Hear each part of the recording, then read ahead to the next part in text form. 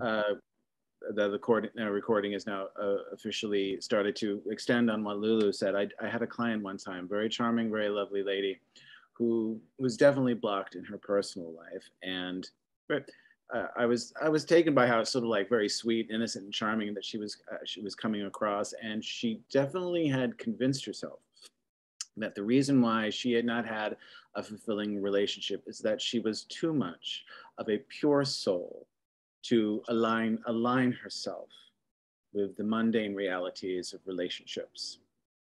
And I have heard stories like this. Uh, I have heard this type of escape where I am not my body, I am not my humanity, I am I am my I am my soul. I am from this cosmic place. I am a star seed, and this is where I identify with. And I know that there are a lot of people who I have no doubt they are deeply spiritual people, and I don't doubt their stories, because I do believe that there are star seeds that do incarnate here, but the extent of they come in and they experience this terrible trauma, a terrible trauma which is very common for them in their humanity to repress it, to disassociate, and just sort of like stay on this level where, you know, these lovely ethereal spiritual cosmic realms are far more interesting than the, you know, the painfulness and the messiness of the human realm. And all I had to do was just ask her a couple of questions, and you know, she did have trauma from her past. You know, she did experience abuse, and she definitely had a father who was not there for her.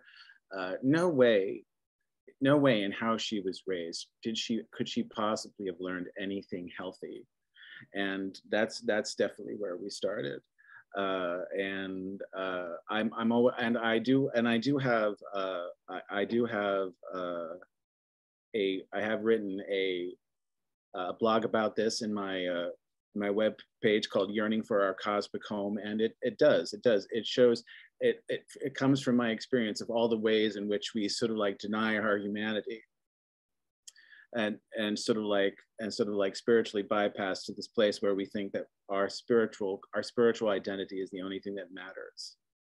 When I say no, being on earth and humanity is part of the sacred dimension in which we must bring into the whole. Because okay, I see this. Okay, there is this comparison where in Christianity there's this where we reject the body. It's terrible. It's sinful. But I see this happening in the New Age community, except that the lingo is different. It's just, you know, I'm hearing New Age people call, oh, we are spiritual beings, but our bodies are just meat sacks. I'm just like, are you listening to yourself here?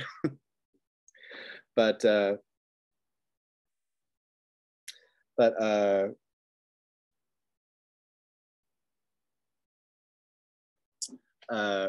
in terms of what vortex healing has taught me is that is that no way can what this healing that I give to myself and I give to others bypass our darkness, our pain, and our light. Okay, and that has been the evolution of what I've brought to doing vortex healing on myself, and also taking the vortex healing transmissions. Like I remember doing a healing on myself, and it brought me to this place on the playground where I experienced a little pain from being teased or something like that, something that our minds would determine as minuscule. And what's important about that? But in terms of our own healing, in terms of our healing, that is incredibly important, most significant, because the light will, in the end, the light will always shine into our darkness. We cannot bypass that. And that's what it continues to do for me to this day. I'm going through one of the hardest times in my life because I have experienced a tremendous amount of loss and death. Quite a few loved ones and relatives have died in these past few months, and you know, just dealing with that grief. But what it's definitely, it's okay. I'm very careful to say this, but what what is happening to me right now in terms of all this hardship and grief right now is definitely aligned with the confrontation of another level of my own Shabbosite, which I have to confront. Another Sorry level. to hear that, Simon. Life to us. Many blessings. Thank you.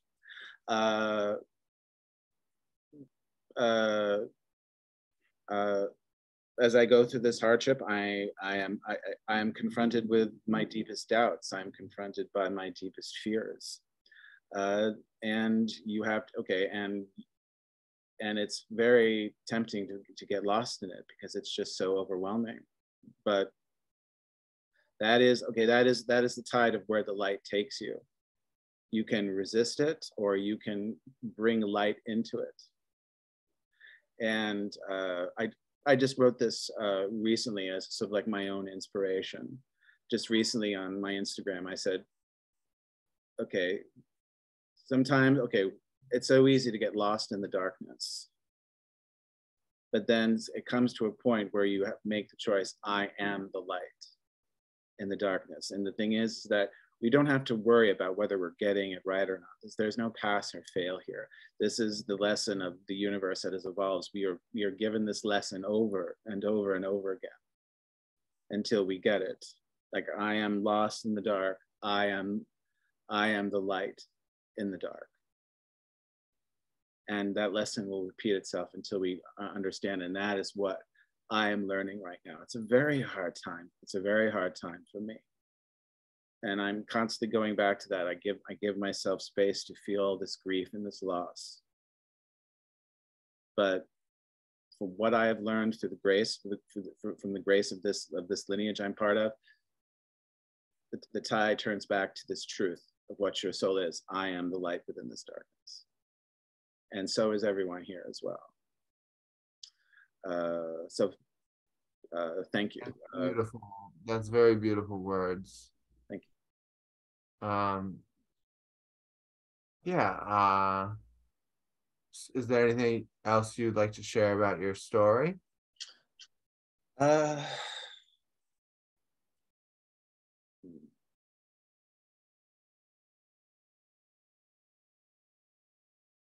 I want to tell people that that with those who have experienced death, to have faith that these people are in a better place. And not only are they in a better place, do not allow your sadness and your grief to build a barrier to the truth that as souls, we are truly our infinite beings. And if we allow ourselves to access within our hearts and within our souls, we can send our love and our light to these people who have passed over. I've experienced this. I'm lucky because I'm a natural intuitive, so I feel it, but I want everyone to have faith that they're still there. They're just in another dimension. They just entered another place. And you can send them their love and light, and they will feel it because they are now in a place where time and space no longer really exist. So you send that intent and it's there. And I felt it so much with these loved ones who have passed on, and I feel them acknowledging it. I sense that. And I want everyone to have faith that they can keep doing that. Thank you, Simon.